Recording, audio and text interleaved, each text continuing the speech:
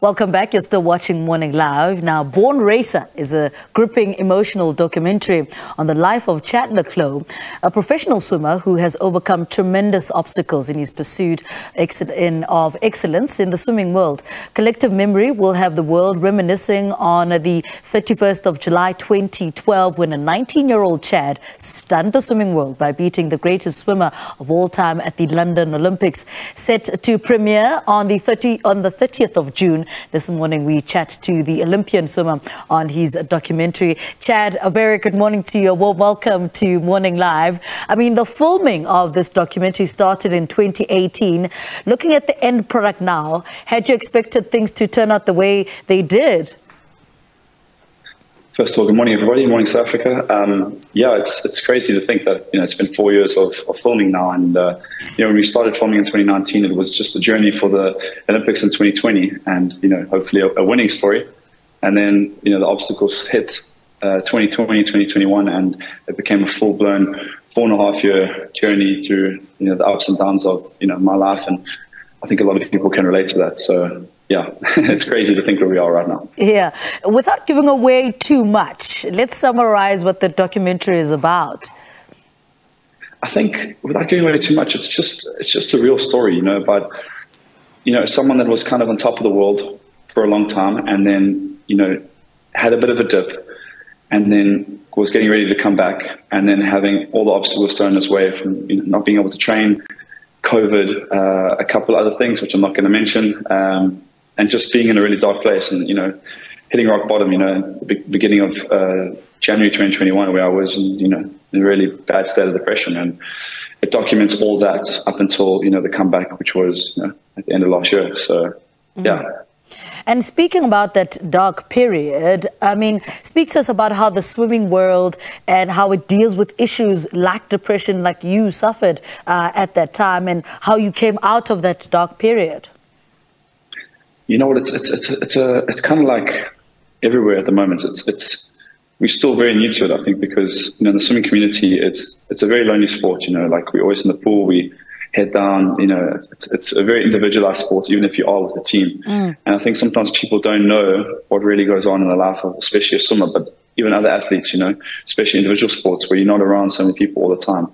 And I think it was just a combination of so many things. But I'm very grateful to my family. I'm very grateful to my team that helped me get out of that place. And, I think, like I've said before, you judge a man's character not for how he celebrates victory, but for when his back's against the wall. And that's what I pride myself on, after the terrible times that we had as a family and that I had personally.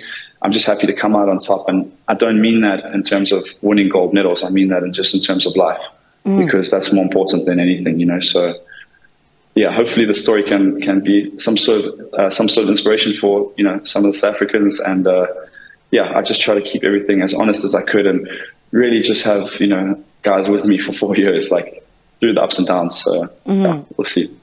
And speaking of that, they say one of the biggest teachers is failure. And in the documentary, one of the issues and one of the periods that you touch on is obviously the Rio and the Tokyo Olympics. Speak to us about how failure changed you and how it, made you a better swimmer. Absolutely. I've had much more defeats than I have had victories. And I think people don't know that. I think in life, you have to lose a hell of a lot more than you win.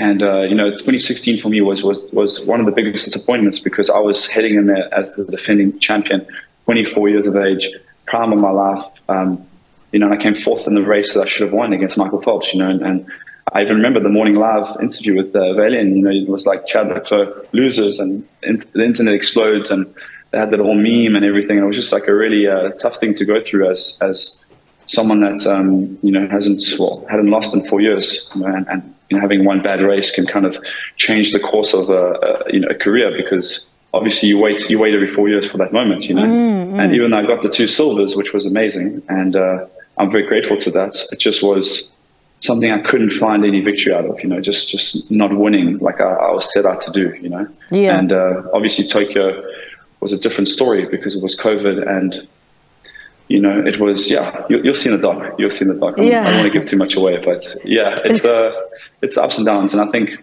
like I said, I have another opportunity next year in Paris to to hopefully get that back. But more importantly, I'm just happy with where I am in my life and just grateful for everything that I have. I have such an amazing family, such amazing support from everyone, and I have South Africa behind me, so I can ask for nothing else. Yeah, and talk to us about what watching this documentary and putting it together, what did it teach you about yourself? Did it almost feel like you were looking in the mirror?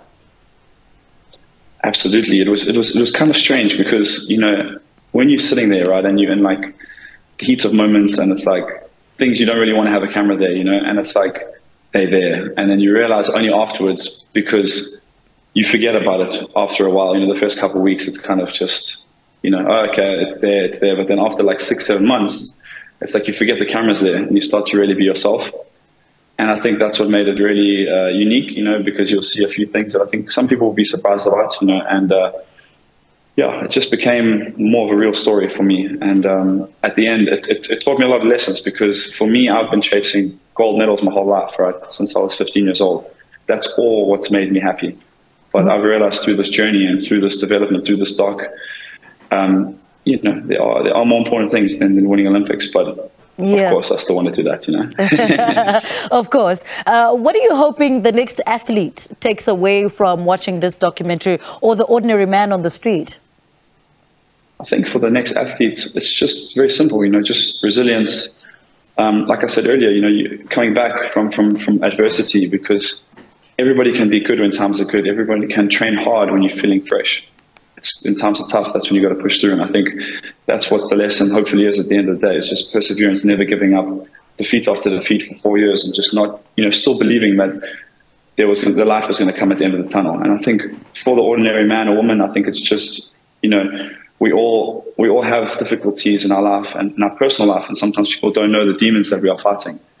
But it's important to go get out there, seek help, seek a best friend, a parent, a brother, sister, whoever, and just talk about it, because sometimes, you feel like you have to be this brave person, especially as South Africans, the stigma, we're a very tough nation, and I believe that, but sometimes that's to our disadvantage, because we keep things in, and we always like, it's not cool to speak about being vulnerable. And I think that's what is very, very important, especially in this day and age with everything that's going on in the world, Chad, before I let you go, I mean, it's almost a year to Paris 2024. In terms of readiness, in terms of pace and getting ready for Paris 2024, how would you say you are ready, and the process of getting ready for Paris 2024?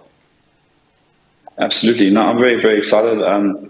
Hopefully next year will be the biggest moment of my life. I think I've done everything I wanted to do in the sport, but I'm still chasing that Olympic gold. And look, a medal would be unbelievable. A medal or two would cement me, I think, as hopefully the best ever, in South Africa. And a gold medal, I think, would put me up there, and in the greats in swimming, which is something that I am obviously chasing. But in terms of my preparation, I've been a little bit sick since nationals, and since we did the launch in April in Santon. So I'm not sure about going to World Championships next month. We might be giving that a miss and just training through and just getting myself ready for next year. And yeah, we're going to be in good shape. Whatever happens next year, I'll be swimming best times. At 32 years of age, hopefully we're going to shock the world again. Chad, you know what? I have no doubt that you will shock the world. Thank you so much for waking up for us this morning. Well, you were in the pool already anyway. Chad le Clos is the South African swimmer who has taken the world by storm, becoming Olympic, world and Commonwealth champion. We just spoke to him about his upcoming documentary, Born Racer.